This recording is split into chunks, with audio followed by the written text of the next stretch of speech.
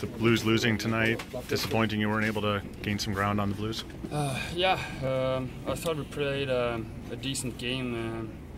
Just the most important thing was missing today. Scoring goals, we knew coming into this game that Dubnyk in their net's been playing really well, if not the best in the league ever since he came to Minnesota.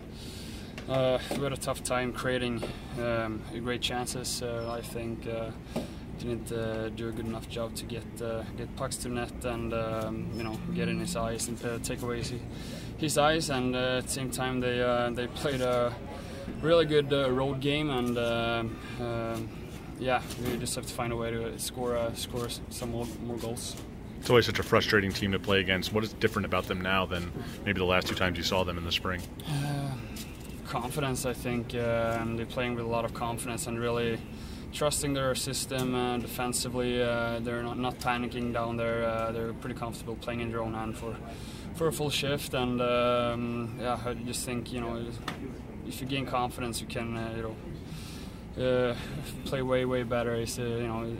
Confidence is such a important thing in this league, and they're playing with a lot of confidence right now. This is your final home game of the season. Did you guys take care of business at home like you wanted to this season? I haven't really looked at our record, but I just remember the last couple months haven't been good enough.